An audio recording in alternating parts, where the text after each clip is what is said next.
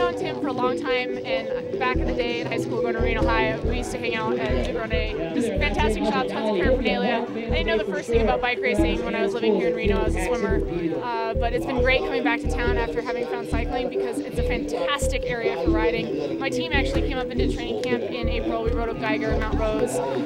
And we're underway as for the first time ever, the ladies get a chance to hit out.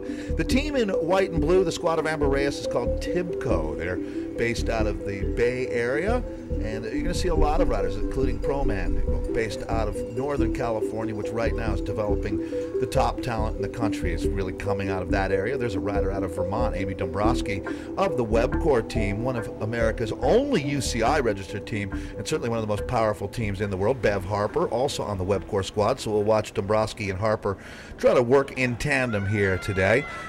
One of the strongest squads in the country is the Cheerwine team, based out of the southeast, but these two of the riders in our field are actually from Northern California as well. Sarah Bamberger as well as Stacy Marple. I would look for them to be very active here. This is a great shot, giving you a feel for how skilled these ladies are as they're making their way back up onto the tough climb, trying to carry as much momentum as you can.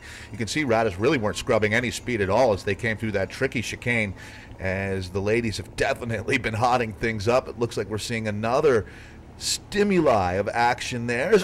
Losing a rider right off the side of the road. That's tough, and that is going to be Stacy Marple there.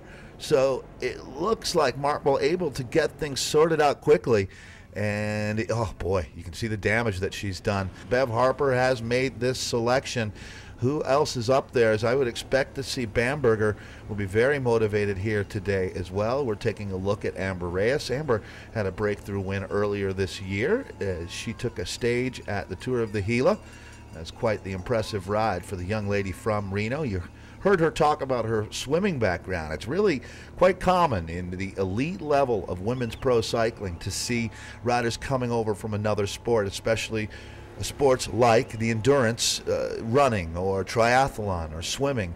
Is certainly they have the engine. It's just a matter of developing the skills to become a pro bike racer, and these are three ladies that have certainly done that.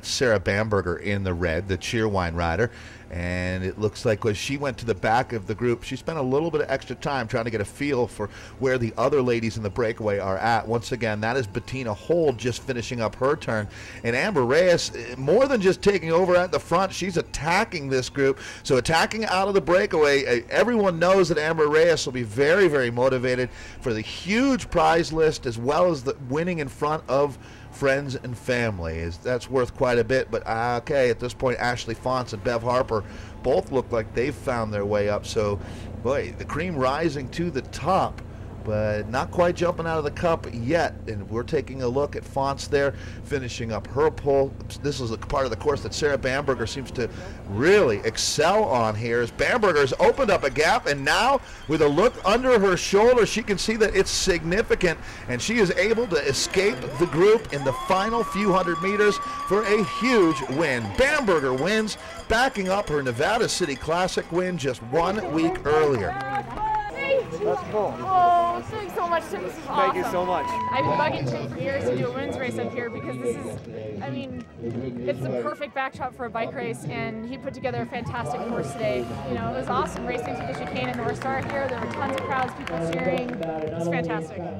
And our women's race, what a fantastic event this was. And Cheerwine, Sarah Bamberger was the outright winner. Amber Reyes put on a real show, taking the silver medal in second, and Stacy Marple of Cheerwine ends up in third.